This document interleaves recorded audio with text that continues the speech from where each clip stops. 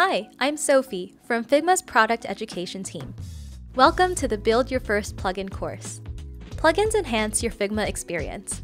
They're like the peanut butter to your jelly, the boba to your milk tea, or the pineapple to your pizza. They're programs built by the community that extend the functionality of Figma and FigJam. Plugins are valuable pieces of software that let anyone contribute and customize Figma to fit every workflow. Figma's community has hundreds of plugins that you can install with a single click.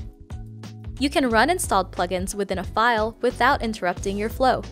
Want to automate a repetitive task like designing for responsive breakpoints? Combine Brian Levin's Responsify and Flowware's Breakpoints plugins. Check out Clara's Figma tip video to see them in action. Need a quick way to replace placeholder content with real data?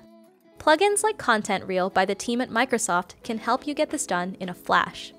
Plugins like Mapsicle let you access a third-party API so you can insert realistic maps into your file. Some plugins also have a relaunch button, so our teammates can relaunch the plugin later and make adjustments as we collaborate together.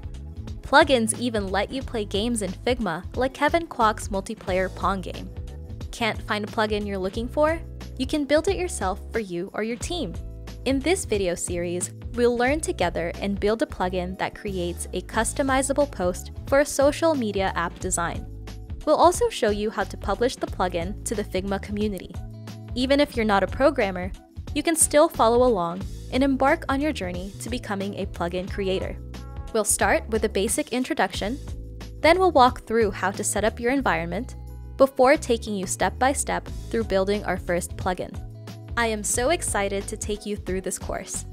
We'll have a lot of fun learning together, and soon you'll be on your way to becoming a plugin developer. Ready to get started? Use the links in the description to sign up for a free Figma account and download the Figma desktop app, which we'll use to develop our plugin. See you in the next video!